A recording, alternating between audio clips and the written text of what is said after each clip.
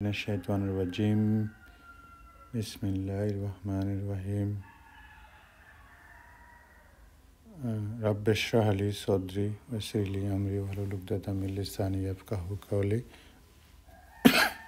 So আজকে আমরা how to approach and understand কোরআনের চ্যাপ্টার 4-এর বাকি শেষ অংশটা পড়ব। তো এই চ্যাপ্টারে মূলত হচ্ছে কোরআনের গৌণ বিষয়গুলো কী এবং গৌণ বিষয়গুলো বেশি গুরুত্ব দেওয়ার কারণে কোরআন শরীফ থেকে যে আমাদের যে পরিপূর্ণ ব্লেস বারাকা গাইডলাইন্স অথবা তাকওয়া যতবা হচ্ছে বেনিফিট পাওয়ার কথা সেটা পাচ্ছি না। তো এখানে the story of Moses peace be আপন হিম এন্ড ফেরাউন। সো এখানে মুসা এবং ফেরাউনের যে গল্প কোরআন শরীফে এটা বারবার আসছে, এটা কারণটা কি এটা সেটা লিখছে। সো এর আগে মূলত লিখেছিল যে কোরআন শরীফের যে গল্প স্টোরিগুলো আছে, হিস্ট্রিগুলো আছে, সেগুলা ইম্পর্টেন্ট, বাট এগুলা শুধু এগুলার জন্য কোরআন শরীফ পড়লে কেউ পরিপূর্ণ দায়িত্ব পাবে না। তো এখানে হচ্ছে স্টোরি অফ মুসা অ্যান্ড ফেরাউন। তো এটার ইয়েটা কি, এটার কারণটা কি, এটা এখানে লিখছে।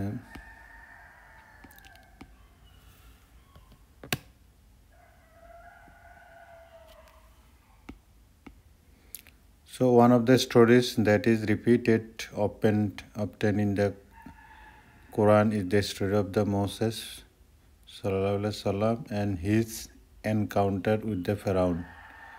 মুসার স্টোরি কোরআন শরীফে রিপিটেড সূরার স্টোরিগুলোর ভিতরে একটা, যেটা অনেক জায়গায় উল্লেখ করা হয়েছে। সো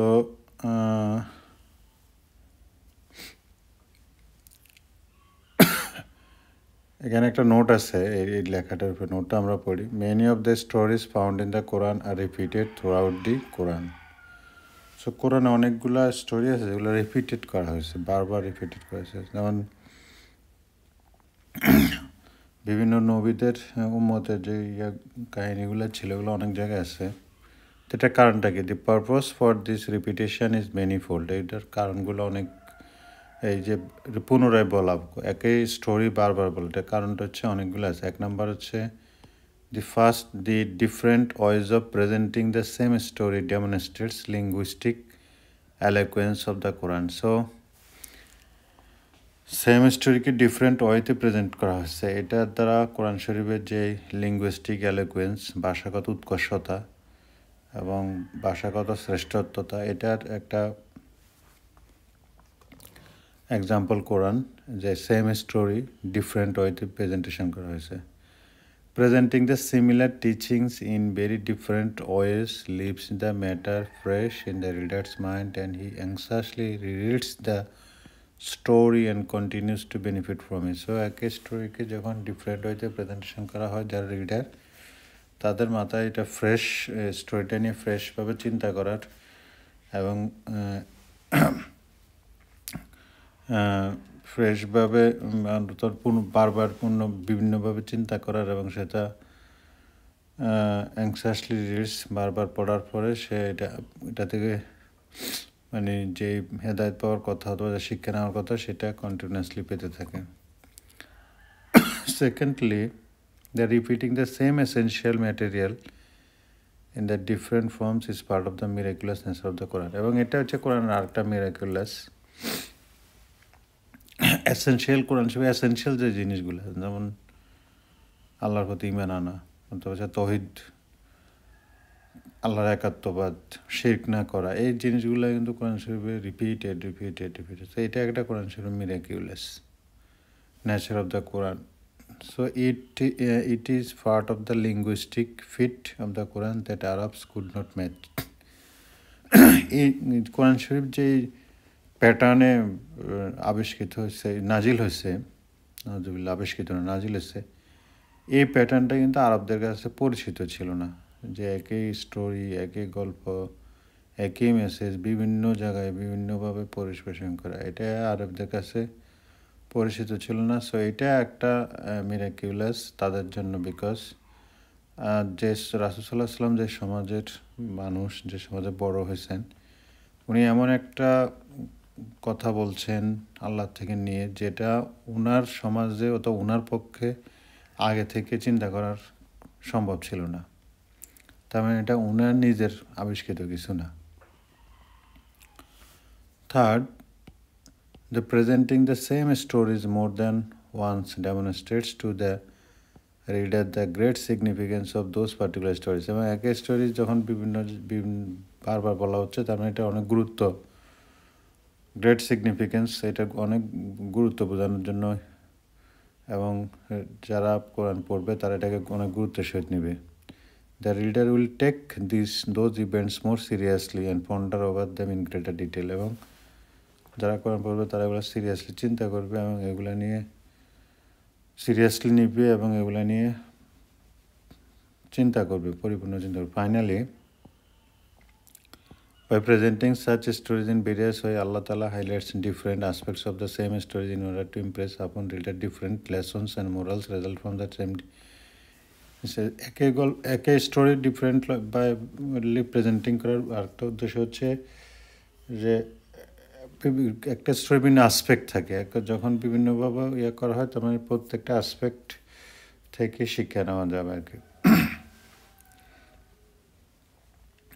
তার মানে হচ্ছে একটা কোরআন শরীফের যে একটা স্টোরি ডিফিটেড করার যে কারণগুলো আমরা 1 নাম্বার দেখলাম, সেটা হচ্ছে এটা একটা কোরআন শরীফের লিঙ্গুইস্টিক এলোকুয়েন্সের প্রমাণ।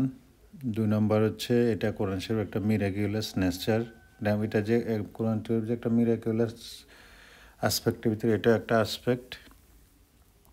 থার্ড হচ্ছে একটা স্টোরি বারবার দেওয়ার কারণে স্টোরিটাকে এটার গুরুত্ব এবং এটা নিয়ে চিন্তা করার জন্য যারা পাঠক তারা বাধ্য হবে। এবং এই স্টোরি থেকে যে লেসন্স, ডিফারেন্ট লেসন্স আছে একটা স্টোরি থেকে, সো সেই লেসন্স প্রত্যেকটা অ্যাসপেক্টে সেই লেসন্সটা নিতে পারবে। So many lessons can be derived from this. Many lessons can be derived from these stories. Here are only important aspects will be highlighted. Musa alayhis salam story থেকে আমরা কি শিখতে পারি?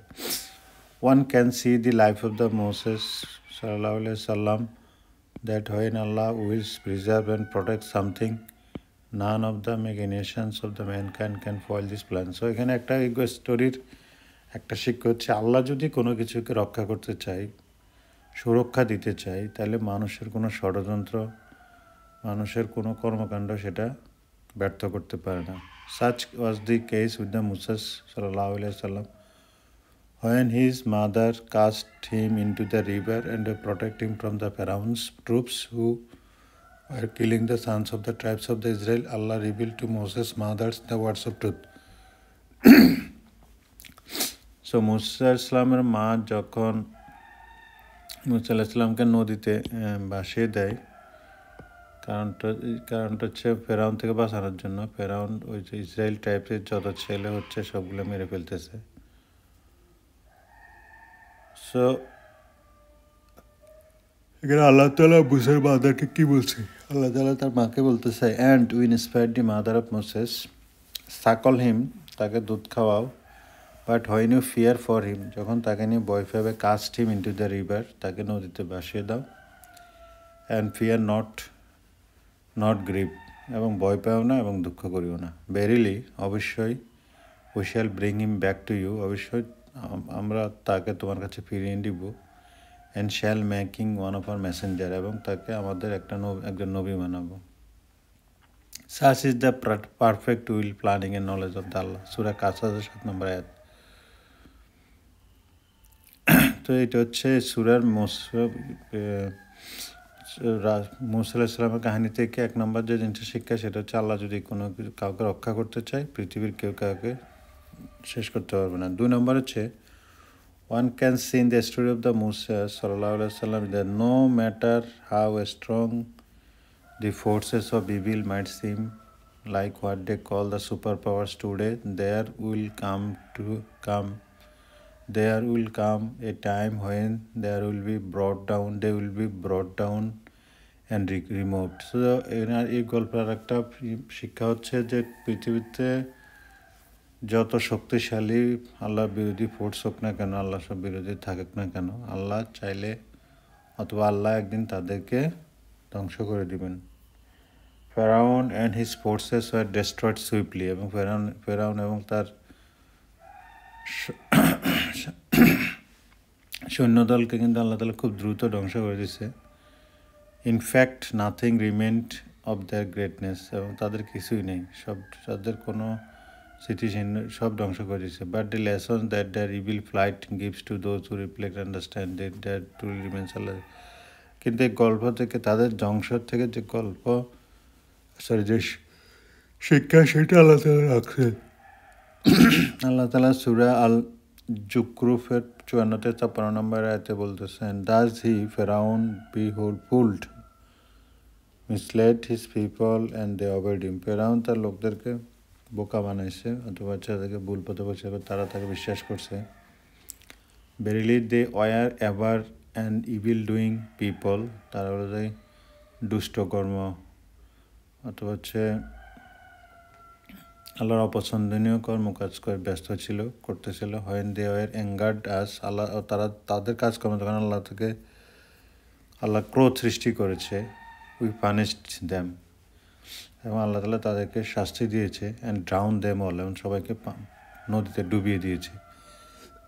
We made them A president and example for letter generation, এবং তাদের এই ঘটনাটা আল্লাহ তাআলা একটা উদাহরণ হিসেবে পরবর্তী জেনারেশনের জন্য রাখছেন। তার মানে এখনও যারা অহংকার করবে, ইভিল ডুইং করবে, আল্লাহর অ্যাঙ্গার করবে, আল্লাহ তাদেরকে এভাবে কোনো না কোনোভাবে ধ্বংস করে দিবেন। This is one of the clear lessons of this story, এটাই গল্পের একটা বড় শিক্ষা। However, unfortunately, although the message is abundantly clear, most people, even those who read about this incident, do not take heed of the real lesson. Allah says, কিন্তু বেশিরভাগ লোক কিন্তু এই স্টোরি থেকে কোনো লেসন, কোনো শিক্ষা নেয় না। Allah says, আল্লাহ বলছেন, so this day we shall deliver you dead body, that is body of the Pharaoh, out from the sea, that you will may be sign those who came after you, and verily many young mankind of are heedless to our sign, many among mankind. So আল্লাহ বলতেছে যে ফেরাউনের বডিটাকে নদী থেকে পৃথিবীতে তুলে দিচ্ছে, যেটা মানুষের কাছে একটা নিদর্শন হিসেবে থাকতে পারে। অ্যান্ড কারণ মানুষ আল্লাহ তাআলার সাইনগুলোকে, যা আল্লাহ তাআলার যে নির্দেশনগুলো দেয় সেগুলোকে নিতে চায় না। So one can see in the story of the Moses sallallahu alaihi wasallam that Pharaoh effect of faith when it implants itself in the heart. Magicians whom Pharaoh had called together were willing to submit to their orders for some worldly benefit. However, as soon as they realized the truths of Moses' call, they immediately gave up what they would have gained and stood for the truth right in front of the mighty Pharaoh, prostrating to Allah. Allah described this incident in the following way. So, যে মুসা যে জাদু দেখে আনছিল ফেরাউন, তারা যখন মুসার সত্য নির্দেশন দেখতে পেলো, মুজিজা দেখতে পেলো, তখন তারা তাদের দুনিয়ার স্বার্থ এবং ভয় সব কিছু ফেলে দিয়ে তারা আল্লাহ তাআলার প্রতি ঈমান আনছে। এই ঘটনাটা আল্লাহ যেভাবে উল্লেখ করতেছেন, অনেক বড় ঘটনা। So the magicians were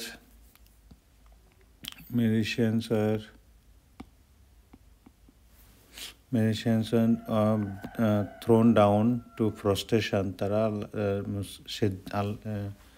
সিজদায় অবতীর্ণ হলো, যে মুসা আলাইহিস সালাম এগুলো দেখে আল্লাহর প্রতি। They said, we believe in the Lord of Harun and Musa. Harun এবং মুসার সৃষ্টিকর্তার প্রতি আমরা বিশ্বাস করলাম, ঈমান আনলাম। ফেরাউন said, do you believe in him before I give permission? ফেরাউন বলতেছে, আমি তোমাদেরকে পারমিশন দেওয়ার আগে তুমি তাদেরকে আল্লাহকে কীভাবে বিশ্বাস করলা? Surely this must be your leader who has taught you magic. So I will certainly cut off your hands. So surely this must be your leader who taught you. So এটা তোমাদের নেতা, মানে তারা মুসার কথা বলতেছে যে এটা তোমাদের মুসার নেতা যে তোমাদেরকে জাদু শিখাইছে। I will certainly cut off your hands and feet on the opposite side. বিপরীত দিকের হাত এবং পা কেটে ফেলবে। And I will have you crucified on the trunks of the palm trees. এবং পাম ট্রিজ মানে তাল গাছে ক্রুসিফাইড করে তাদেরকে তাল গাছে ইয়ে করে রাখবে, বেড়ে ফেলবে, বেঁধে ক্রুসিফাইড করবে। Then you shall know for certain which of us can give more severe and more lasting punishment. যাতে তোমরা বুঝতে পারো যে আল্লাহ এবং ফেরাউনের মধ্যে কে সবচেয়ে বেশি সিভিয়ার এবং মোর লাস্টিং পানিশমেন্ট দিতে পারে। নাউজুবিল্লাহ। So they said, never shall we regard you as more worthy than the clear signs that have come to us. অধ্যায়নী মানে আল্লাহ ছাড়া অথবা আল্লাহর ক্ষেত্রে যে নির্দেশনা আসে এর চাইতে বেশি ইম্পর্টেন্ট গুরুত্ব তোমাকে আমরা দিব না। So decree whatever you desire to decree. So তুমি যা করতে চাচ্ছ যা করো। For you can only decree matters related to life of this. তুমি মাত্র দুনিয়া সংক্রান্ত জীবনের ব্যাপারে তোমার সিদ্ধান্ত দিতে পারো। For us, we have believed in our Lord, and may He forgive us our faults and magic which you did compel us. আমরা শুধু আল্লাহকে ভয় করি, আল্লাহকে বিশ্বাস করি এবং আল্লাহ আমাদেরকে মাফ করে দেন। আমরা যে ম্যাজিক করে যে পাপ করেছি সেগুলো থেকে। আল্লাহ ইজ দ্য বেস্ট অ্যান্ড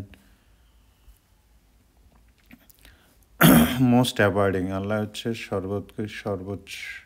সর্বশ্রেষ্ঠ এবং পরিপালনীয়। So verily he who comes to his Lord as a sinner as a date of judgment. So verily he who comes to his Lord as a sinner, for judgment for him he is the hell. Therefore he shall neither die nor live, but such come to him as the believers who have worked righteous deeds, for then ranks exalted. So যারা পাপী হিসেবে অবিশ্বাসী হিসেবে আল্লাহর কাছে যাবে, তারা বাঁচবেও না, মরবেও না, তারা জাহান্নামে সারা জীবন থাকবে। তারা মরতে চাইলেও মরতে পারবে না, আবার তারা জীবনটা উপভোগ করতে চাইলেও করতে পারবে না।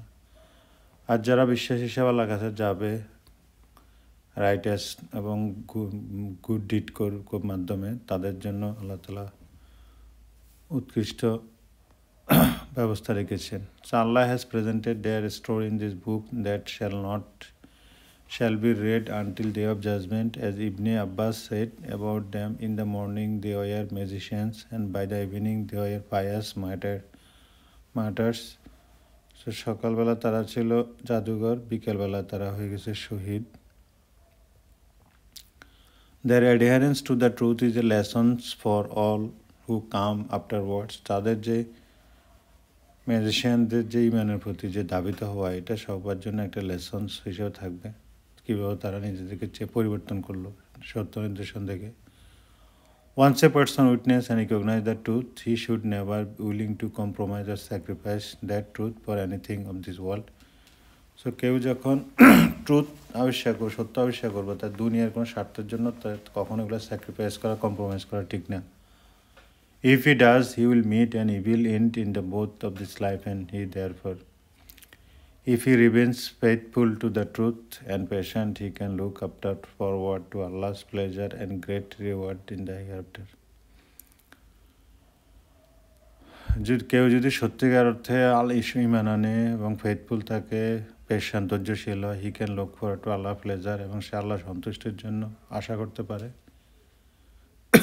রিওয়ার্ড এবং পরকালে আল্লাহ থেকে পুরস্কার পাওয়ার আশা করতে পারে। দ্য স্টোরি অফ দ্য মুসা সাল্লাল্লাহু আলাইহি ওয়াসাল্লাম অ্যান্ড ফেরাউন also demonstrates that these who willing to support the tyrant ruler or who support wrong in general will be included in a punishment. Allah clearly states that it is not simply the Pharaoh who was destroyed, but it was the Pharaoh and his wrongful troops who were destroyed. So এখানে বলতেছে যে কেউ একটা মানে খারাপ শাসক অথবা খারাপ রাজা, সৌর শাসক, জালিম শাসক, সে যখন গুনাহগুলো করবে শুধু তাকে আল্লাহ তাআলা ধ্বংস করবে না, তাকে যারা ফলো করবে তাদেরকে আল্লাহ তাআলা ধ্বংস করে দেবে। ঠিক আছে? সো যারা ফলো করেন তাদেরও ব্যাপারে সাবধান থাকতে হবে যে তাদের যে ফলো করতেছে সেটার জন্য তারা ধ্বংস হয়ে যাবে কিনা। So we seized him and his troops. We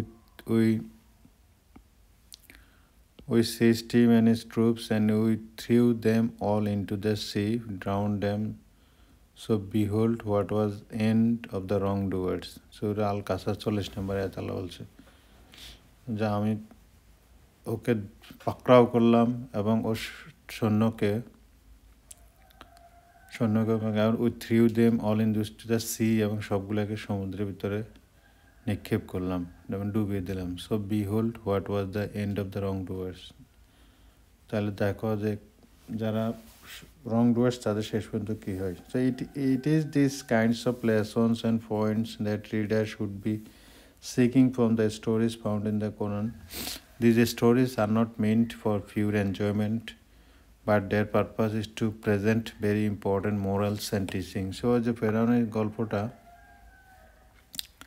এটা কোরআন শরীফে এনজয়মেন্টের জন্য দেয় নাই, তো মজা করার জন্য দেয়, এটা দিছে শিক্ষার জন্য। এটাকে শিক্ষা হিসাবে নিতে হবে, মোরালস নিতে হবে। When person becomes more concerned with learnings about the details not mentioned in the Quran, or when he reads these stories, if he is reading a storybook, he will be losing the great benefit of these stories. He will be missing a great deal of the guidance. So কেউ যদি গল্পকে গল্প আকারে পড়ে অথবা মজার জন্য পড়ে, তাহলে সেখান থেকে যে হেদায়ত পাওয়ার কথা সেটা সে পাবে না, গাইডেন্স যেটা পাওয়ার কথা সেটা পাবে না। Residing the Quran as a protection from evil, শয়তান থেকে পাওয়ার জন্য কোরআন শরীফ পড়া। ডিফারেন্ট হাদিস অফ দ্য প্রফেট সাল্লাল্লাহু আলাইহি ওয়াসাল্লাম describe a specific portion of the Quran as having ability to protect Muslim reader from the certain types of evil. For example, Hadith Sahih al-Bukhari states that a devil told Abu Hurairah, when you go to your bed, recite the verses of throne, Surah Baqarah 255 number ayat, Ayatul Kursi, from Allah there is no God but He, living eternal, to the end of the verse. If you do so, a guardian from the Allah will come and protect you from the devils until the morning.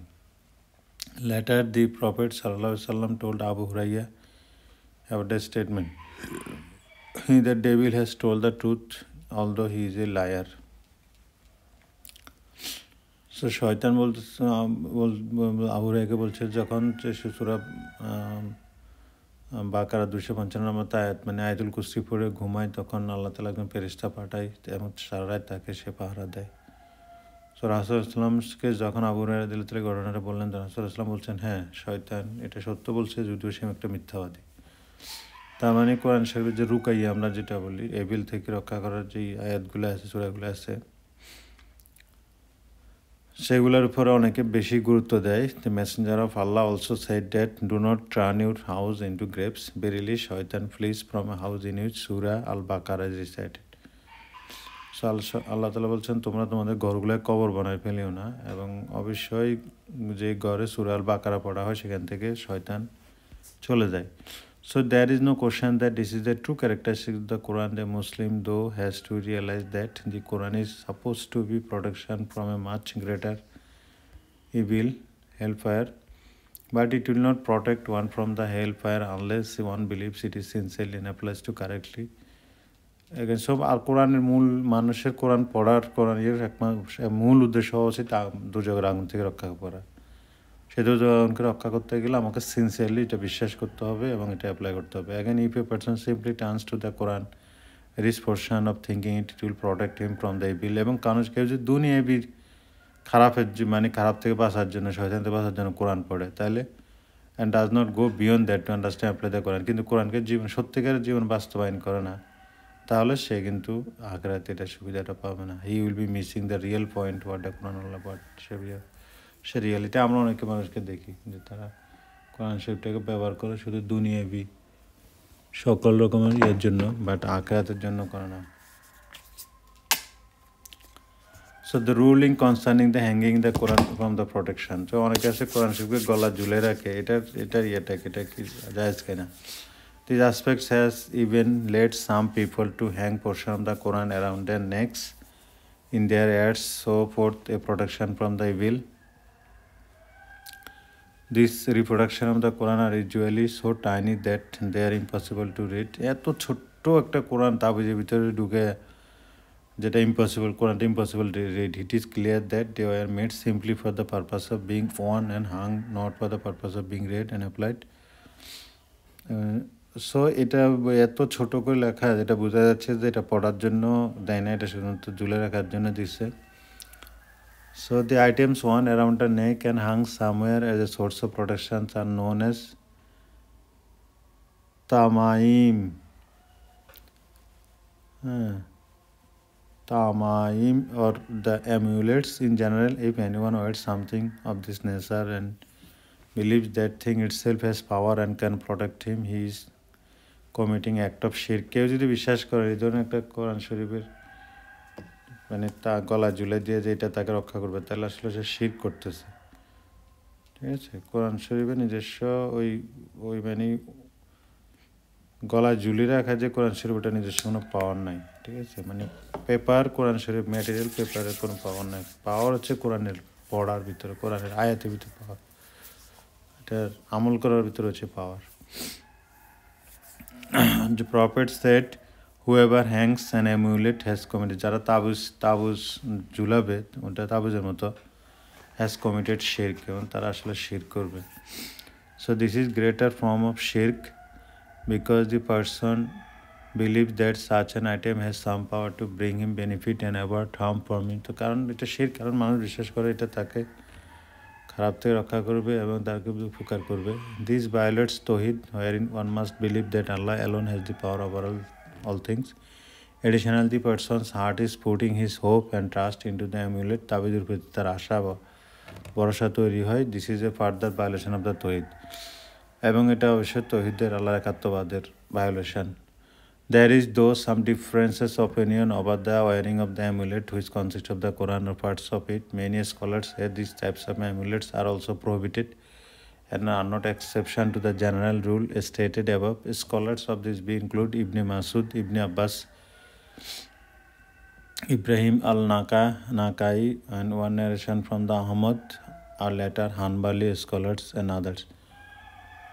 Those who say that such amulets are permissible include Aisha, Abdullah ibn Amr, Ibn al-As, Said ibn al-Musaib, Malik ibn Abdul Bar, al-Bayhaqi, al-Qurtubi, Ibn Taymiyyah, Ibn Qayyum, Ibn Hajar, and others. So it is important to know that as Al-Suhaimi does, that the majority of the scholars of the second view are of the opinion that it is permissible to wear such an amulet after an affliction occurs. However, it is not permissible to wear it before affliction occurs. That is, it is not permissible to wear before an affliction, thinking that it is the thing that is going to protect one from the affliction. So in fact, that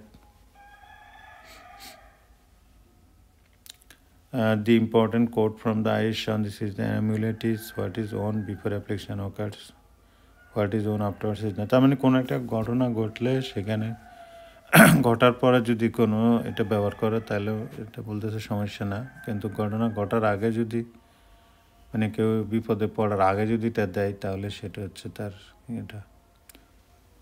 So this is not a proper place to enter into the lengthy discussion of this disputed issue. Regardless of the permissibility, impermissibility of the hanging Quran portion of it as protection, the important point is that the real protection from evil is not hanging the Quran around the neck. It is attained believing in it, understanding in it, and applying it. So Quran, so মূল এটা আসবে যে hanging থেকে না, কোরআনটা গলা ঝুলাই না, বরং কোরআন অধ্যয়ন করার মাধ্যমে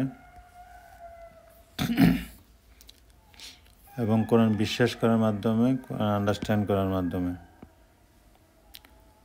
Attained by believing in it, understanding in it, and applying in one's life. The Prophet ﷺ never instructed anyone to make an amulet of the Quran, but he instructed his followers to read, learn, and Quran. তো কোরআন কে গলায় জুড়ে রাখার জন্য রাসূলুল্লাহ কখনো বলেন নাই, বলছিলেন এটা বিশ্বাস করার জন্য, এটা পড়ার জন্য এবং এটা জীবন বাস্তবায়ন করার জন্য. recitation of the Quran without pondering over its meaning and acting accordingly. So Quran কে চিন্তা না করে কত কোরআন মিনিং না জেনে কোরআন পড়লে কি হবে?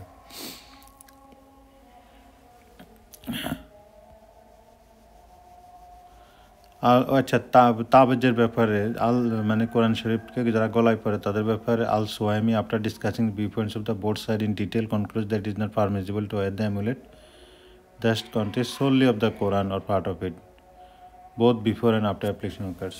ঠিক আছে, তো আসলে এটা না করাই ভালো আর কি. আল সুয়াইমি conclusion seems to be correct conclusion on this question. It is also conclusion of the Abdul Aziz ইবনে বাজ ফতোয়া. ঠিক আছে, আচ্ছা এরপর হচ্ছে earlier those who read the Quran simply for the sake of blessings were discussed. Here those who read the Quran not just for the sake of blessings but actually learn from it are discussed. However, their manner reading is such that they never take the time to ponder over the Quran or study in deeper meaning from the relevant sources. And although they read the Quran, they get what they get. The reading is not much adequate. So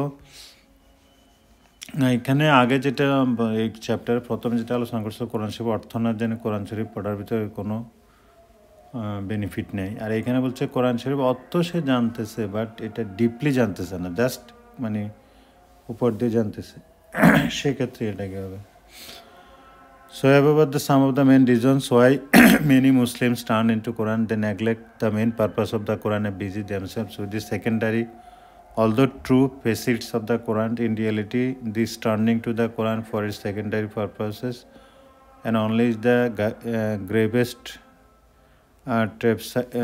travesties in the history of the mankind. So however, there are yet others who turn to the Quran sincerely and hoping to achieve guidance. Sadly though, shall be described below the manner in which read the Quran does not assist them much. তো অনেকে আমরা জানি যে যেগুলো উল্লেখ করা হয়েছিল কোরআন শরীফ যেসব কোরআনে পড়লে কোরআন থেকে শিপা পাওয়ার জন্য, কোরআন অর্থ না জেনে পড়া, হ্যাঁ, কোরআন থেকে বিজ্ঞান বিষয় জ্ঞানের জন্য, কোরআনের কাহিনী এবং ইতিহাস জানার জন্য, তো এগুলা যদিও সত্য বাট এগুলা থেকে পূর্ণ বেনিফিট পাওয়া যাবে না. আবার অনেকে আছে কোরআনটির গাইডিং মিনিংয়ের জন্য পড়ে, গাইডিং কিন্তু তারপরও তারা পায় না. এর কারণটা কি? এখানে একটা হাদিস বলতেছেন, কোরআন শরীফের একটা আয়াত আল্লাহ তাআলা সূরা ফুরকান 30 নম্বরে বলতেছেন, ও লর্ড, রাসূল সাল্লাল্লাহু আলাইহি ওয়াসাল্লাম বলতেছেন, ও আমার Lord, my people have taken this Quran age something মাহাজুর two be avoided. মানে কোরআনটাকে এমনভাবে নিচ্ছে যে তারা মাহাজুর, মানে কোরআন বাস্তবায়ন নাই, কোরআন নিয়ে গভীর চিন্তাভাবনা নাই. So undoubtedly one of the greatest is the taking Quran as something mahjur. As discussed earlier, it is not even recite or read the Quran as regular basis, but even many of those who do recite Quran fail to do in the manner that it should be done. Some Muslims only recite the Quran while waiting for the prayer. Many do their best to read the Quran during the month of Ramadan. So এখানে বলছে অনেকে আছে কোরআন পড়েই না, আবার যারা পড়ে তারা আছে অনেকে আছে যে নামাজ পড়ার আগে একটু কোরআন পড়ে, অথবা রমাদান মাসে many do their best to read the Quran during the month of রমাদান, রমজান মাসে কোরআন পড়ে, while the rest of the year they are negligent with respect to reading the Quran. এবং সারা বছর বাকি সময় তারা negligent কোরআন পড়ার ব্যাপারে. Furthermore, many people recite it in such a quick manner that it is nearly impossible to make out the individual words that person is reciting. এবং এত দ্রুত পড়ে যে এখানে প্রত্যেকটা ওয়ার্ড মানুষ ইন্ডিভিজুয়াল বুঝতে পারে না. So it is clear that this type of reading is not reading the Quran to learn the কোরআন. কোরআন শিক্ষার জন্য এগুলো আসলে কোরআন পড়া না, অথবা কোরআন থেকে যে বেনিফিট পাওয়ার কথা সেটা না. So in the same way that the benefits of this stories of the Quran, the benefits of the versus related to the science and other প্যাসেজস war discussed. So it is important here to note that recommended way of reading the Quran has to Quran শরীফ পড়ার recommended কি reading the Quran is ponder over its and act upon it. So কোরআন পড়তে হবে, it is কোরআনটাকে বোঝার জন্য এবং চিন্তা ভাবনা করার জন্য. It is disheartening that many people do not read the Quran or other important Islamic text with a clear mind and in proper setting. Reading slowly and closely capture the meaning what is being said. So কোরআন খুব আস্তে পড়তে হবে এবং খুব মনোযোগ সহিত পড়তে হবে. এখানে কী বলতে চাচ্ছেন মূল কথাটা সেটা বোঝার চেষ্টা করতে হবে. Sometimes when Muslims read about the Islams, whether the Quran or other Islamic literature, they do so when they have leisure time, nothing else to do, or less than full energy to read in more serious manner.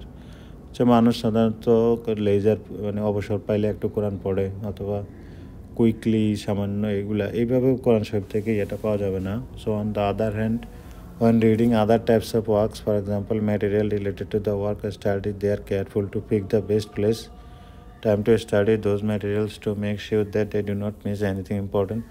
So আমরা যখন অফিসে কোনো কাজ করি, পৃথিবীর কোনো একটা বই লিখি অথবা কোনো আমরা যেমন একটা কোয়াইট প্লেস বেছে নিই যেখানে কেউ ডিস্টার্ব করবে না এবং আমি সম্পূর্ণ মনোযোগ দিতে পারবো. কোরআন শরীফের ক্ষেত্রে সেটা করতে হবে. কোরআন শরীফ যেখানে যেখানে একটু একটু এভাবে পড়লে হবে না. Often Times they will take notes from those works and mark important portions. Those works and marks important portions while they do not bother to take notes while reading the Quran. কিন্তু কোরআনের ক্ষেত্রে তাদের কোনো note নেয় না, কারণ ইয়ে নেয়. So it is the Quran that deserves to be read under the best circumstances for learning and of the so that reader can understand the guidance and process. So it is meant to understood, pondered over and act upon. So কোরআনটাকে আসলে আল্লাহ তাআলা নাজিল করছেন বোঝার জন্য, পন্ডার্ড over চিন্তা করার জন্য, অ্যাক্টেড এবং এটার উপর কাজ করার জন্য. When a person does that, he will by the will of the Allah receive blessings and guidance. The Quran contains Allah Ta'ala says, "Here is a book to which we have sent down to you, full of blessings, and they may meditate on its verses, and the man understanding may receive admonition." So, যারা আল্লাহ বলছেন যে এটা আমার বুক যেটা তোমার জন্য পাঠিয়েছি, full of blessing, যেখানে আশীর্বাদ রহমত সহকারে পুরো, and that they May mediate it versus, এবং যারা তারা চিন্তা করতে পারে, and that man of understanding May receive administration, এবং যারা বিচক্ষণ লোক তারা এটা থেকে হেদায়েত নিতে পারে, সতর্ক হইতে পারে নিজের প্রতি. So Allah has made it clear in these words that first goal of the revealing Quran is for the verses to be pondered over. Quran ayat niye chinta korte hobe, and that is we should think about their meaning, তাদের অর্থ কি, their implication, তাদের implicationটা কি, their intricate points and their information until we are able to derive them guidance and we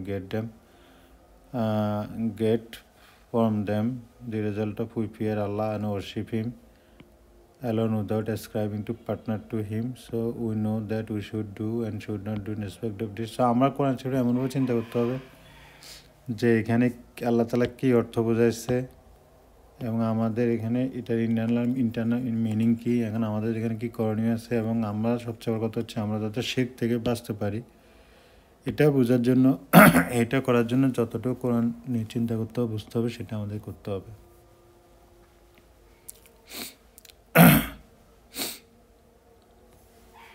So in addition to the what Al-Fawzan mentioned, pondering about the verses also includes having to a strong connection and complete attention to the Quran. So Quran নিয়ে চিন্তা করা আরেকটা হচ্ছে having a strong connection and a complete attention to the Quran when reading. Quran যখন পড়ে তখন এটার সাথে strongly connected হওয়া এবং attention দেওয়া. When the person is completely attuned to what he is reading, he then begins to ask Allah for forgiveness whether he comes across a verse that is has not fulfilled properly. যখন আপনি খুব attention নিয়ে পড়বেন, যখন আপনি কোরআন শরীফে এমন কিছু পড়লেন যেটা আপনি করেন না, ঠিক আছে, তো তাহলে সাথে সাথে আল্লাহর কাছে আপনি ক্ষমা চাইবেন. তার মানে বোঝা যাচ্ছে আপনি এটা সিরিয়াসলি পড়তেছেন যে আল্লাহ আমি এটা করতে পারি না, এটা তো তুমি করতে বলছো. So when he reads a verse concerning the Allah's mercy, he responds to asking Allah for such. যখন সে পড়ে যে আল্লাহ তাআলার মার্সির কথা, ক্ষমার কথা, তখন সে সাথে আল্লাহর কাছে সেটা চায়.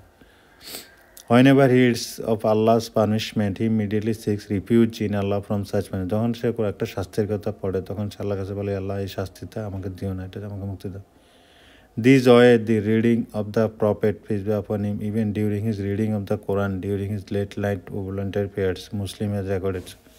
এবং এটা একটা সহিহ হাদিস, এইভাবে রাসূলুল্লাহ সাল্লাম কোরআন শরীফ পড়তেন. একটা শাস্তির কথা পাইলে সেটা তাহাজ্জুদ নামাজে সেই শাস্তি থেকে সাথে সাথে আল্লাহর কাছে ক্ষমা চাইতেন. The sign that one has truly pondered over the meaning of the Quran is considering what is saying, if it is effect on him, and Allah has described the Quran as having the two believers.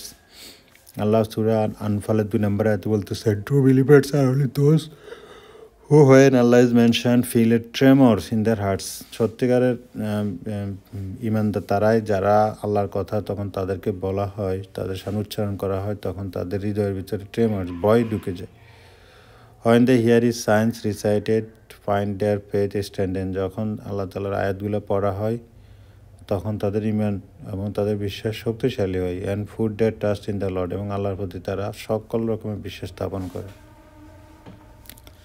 So if one simply recites the Quran either in the mosque or at home without actually thinking about its meanings and without it having any such effect on him, then it may be that he is treating the Quran in a way similar to how Allah described these believers dealing with the Quran. Allah said, have they not pondered over the Quran or is over their hearts a lock? So কেউ যদি কোরআন নিয়ে না চিন্তা করে না বোঝার চেষ্টা করে তারপরে তারা আসলে কাফেররা যেভাবে কোরআন নিয়ে কোরআনের সাথে ডিল করছে ওরকমই তারা কোরআন নিয়ে চিন্তা করে না এবং কারণ তাদের হৃদয়ে একটা অথবা তাদের মনের ভিতরে একটা তালাবদ্ধ অবস্থায় আছে এখানে কিছু ঢুকতেছে না. It is recorded that prophet সাল্লাল্লাহু আলাইহি ওয়াসাল্লাম stood in prayer one night and when he come across the verses যে if you punish them they are your servants, if you forgive them you are exalted in power the wise. He continued to recite that verses over and over and ponder over it until so এখানে একটা কঠিন আয়াত যে তুমি যদি আল্লাহ তাআলা নিজে বলতেছেন যে তুমি যদি তাকে আল্লাহ যদি কাউকে শাস্তি দেয় তাহলে সে তার বান্দা, আল্লাহ যদি কাউকে মাফ করে দেয় তাহলে ইউ আর দ্য এক্সেলটেড ইন পাওয়ার, তাহলে আল্লাহর পাওয়ারের যে আল্লাহর যে পাওয়ার আল্লাহর যে সামর্থ্য শক্তি সেটার উপর আল্লাহ একটা শৈল্পিক ওটাকে মানে শৈল্পিকভাবে যে উৎকর্ষভাবে শৈল্পিকভাবে স্থাপন করা আর কি দ্য ওয়াইজ. তো কঠিন একটা আয়াত এখানে. So he continue to recite that of birds over and ponder it until morning. Similarly reports have been narrated. So it is recorded by Nasai Ibn Majah according to the Albani. It is Hassan. See Muhammad Nasir is hadithta Hassan Podjar hadith. So similarly reports have been narrated about the companions Tamim al-Dari, Asma or Ibn Masud as they would ponder one verses for hours at time. অনেক সাহাবী কথা বলা হয়েছে তারাও একটা আয়াত নিয়ে অনেকক্ষণ চিন্তা করতেন. The companion of Ibn Abbas is narrated to have said that for me to read the Surah Al-Baqarah and Surah Al-Imran slowly, precisely with the concentration on the meanings is more beloved to me than read the entire Quran in a quick fashion. So Ibn Abbas বলতেছিলেন যে সূরা বাকারা এবং সূরা আল-ইমরানকে slowly আস্তে আস্তে বুঝে চিন্তা করে পড়লে উনি যে ধরনের পাই পুরা কোরআন জোরে পড়ার চাইতে এটা আরও বরং ভালো. So Ali ibn Abu Talib is also reported to have said that there is no good in reading without knowing what one read, and there is no goodness in knowledge without understanding, and there is no goodness in worship that contains no concentration. So Ali রাদিয়াল্লাহু তাআলার একটা হাদিস এখানে বলছে যে কোনো কিছু না জেনে পড়ার ভিতরে কোনো কল্যাণ নাই এবং কোনো কিছু না বুঝলে সেই জানার ভিতরে মানে কোনো কল্যাণ নাই. মানে আমি যদি একটা জিনিস নলেজ আছে বাট আমি এটা বুঝতেছি না, আর কোনো ইবাদতে যদি মনোযোগ না থাকে তাহলে সেই ইবাদতের ভিতরে কোনো কল্যাণ নেই.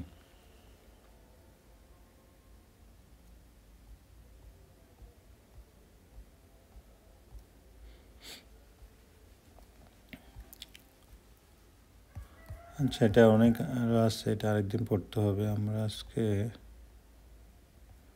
এরপরেরগুলো হচ্ছে কোরআন কীভাবে পড়তে হবে, কখন পড়তে হবে, reciting manners of reciting the কোরআন. এখানে আজকে আমরা এ পর্যন্ত শেষ করে দিই. ওকে.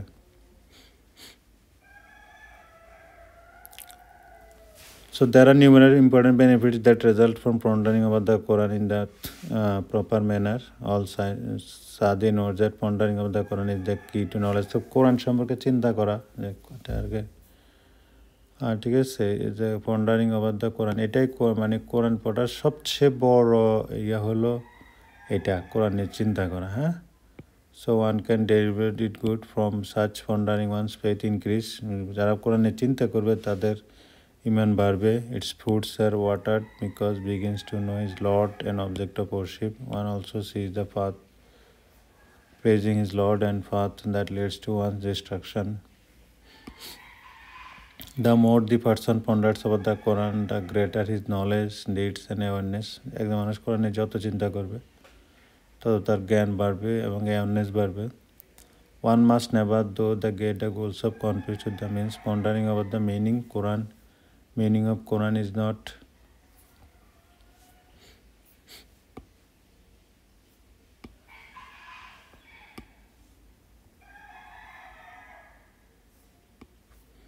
so Quran is not ends itself, it is the only part of the means to apply the Quran. So goal is to believe completely, understand correctly and apply the Quran properly in one's life. So main হচ্ছে কোরআনটাকে সঠিকভাবে পড়া, সেটা বুঝে এবং apply করা, এটা হলো মেন কথা. If you stop just residing পন্ডারিং over the Quran will be acting, মানে কথা আমি পড়া সব সুন্দরভাবে পড়লাম এবং চিন্তাও করলাম, কিন্তু আমি সেটার কোনো বাস্তবায়ন করলাম না. যেখানে আমরা অনেক জ্ঞানীদেরকে দেখি করেন, তারা কোরআন সম্পর্কে সব জানে এবং তারা খুব সুন্দরভাবে ব্যাখ্যা করতে পারে, কিন্তু এগুলোর উপর তারা আমল করে না. So we have stopped at the beginning of the road and we have not attend. এবং আমার কথা হচ্ছে আমল না করলে এটার থেকে কোনো বেনিফিট পাওয়া যাবে না. All of our efforts would have been lost without any benefit from them as the whole hour seven. So আমাদেরকে আমল করলে তখন আমরা শুধুমাত্র বেনিফিটে আশা করতে পারবো. ঠিক আছে. Those who recite the book of Allah establish regular prayer, যারা কোরআন পড়ে, আল্লাহর বই পড়ে রেগুলারলি এবং রেগুলার প্রেয়ার, রেগুলার নামাজ পড়ে, spend out of what we have provided them, এবং তাদেরকে যা দেওয়া হয়েছে সেখান থেকে তারা সাদাকা করে, ব্যয় করে, সিক্রেটলি ওপেনলি, গোপন এবং প্রকাশ্যে, hope for the commerce that will never fail, এবং আল্লাহর সাথে তারা একটা বাণিজ্য করতেছে যেটা কখনো ফেল করবে না. He will pay them there wages নে, এবং আল্লাহ তাদেরকে তাদের প্রকৃত পাওনাটা বুঝিয়ে দিবেন. He will give them even more out of his bounty, এবং আল্লাহ তার দয়া থেকে আরও বেশি দিবেন, তার যতটুকু না প্রাপ্য তার চাইতে অনেক অনেক বেশি দিবেন. For his opt for giving, কারণটা হচ্ছে আল্লাহ হচ্ছে সবচেয়ে বড় ক্ষমাশীল, মোস্ট রেডি টু অ্যাপ্রিসিয়েট, এবং সবচেয়ে দয়ালু. সূরা ফাতিরের 29-30 নম্বর আয়াত. This versus show that they did not stop at a recitation. In fact, they established the prayer. খালি কোরআন শরীফ পড়লে হবে না, কারণ নামাজও পড়তে হবে, মানে বাস্তবায়ন করতে হবে. establish prayer,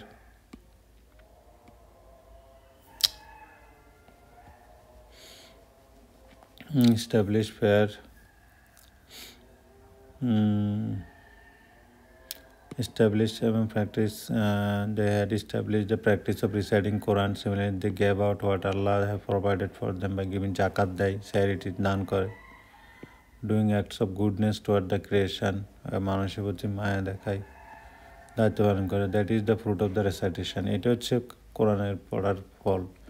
So it is acting in accordance with it, and if you act in accordance with it, you will be proof that you, while you do not act in the accordance with it, it will be proof against it. যখন কেউ কোরআন পড়ে এবং কোরআন যে কাজ করে তার প্রমাণ, সেটা প্রমাণ হচ্ছে সে কোরআন কাজ করছে, এটা মানে সে পড়ছে, এটা প্রমাণ. আর যদি কেউ কোরআন পড়লো, বুঝলো, খুব সুন্দর তেলাওয়াত করলো, কিন্তু এটার আমল নাই, তার মানে প্রমাণ, সে যেটা বুঝছে পড়ছে এটা কোনো প্রমাণ নাই. So the companions of the Prophet, peace be upon him, understood very well what their means and what their goals behind the reading and studying the Quran. They gave the goal preference over the means. Perhaps Allah knows the best.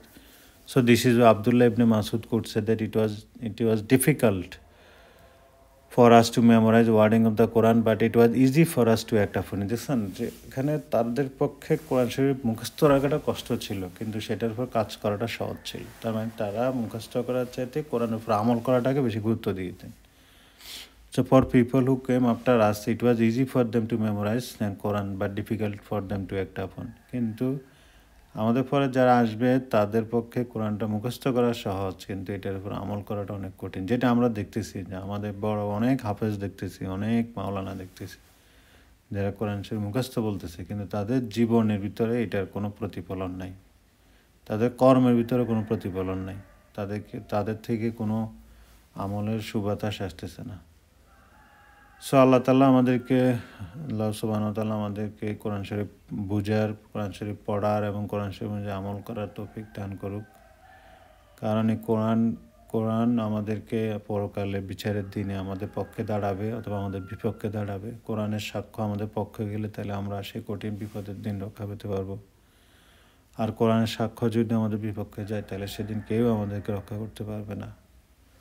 So আল্লাহ তাআলা আমাদেরকে সঠিকভাবে কোরআন পড়ার জন্য এবং সময় করে দেখ শয়তানের ধোঁকা থেকে আমরা যাতে মুক্তি পাই, আমরা যাতে কোরআন শরীফটাকে আমাদের প্রতিদিনের অভ্যাসে হ্যাবিটে একটা মাস্ট খাওয়া দাওয়া যেরকম আমরা প্রত্যেকদিন অবশ্যই করি, তেমনি কোরআন শরীফটাকে যাতে অবশ্যই আমরা পড়ি এবং চিন্তা করি এবং যতটুকু পড়ি ততটুকু যাতে আমল করার চেষ্টা করি এবং সেটা যাতে করতে পারি সে তৌফিক আল্লাহ তাআলা আমাদেরকে দেন। আমিন। তো আজকে আমরা রিডিংটা এখানে শেষ করলাম। কাল আমরা ইনশাল্লাহ ম্যানার্স অফ রিসাইডিং দ্য কোরআন এটা পড়বো। সবাই ভালো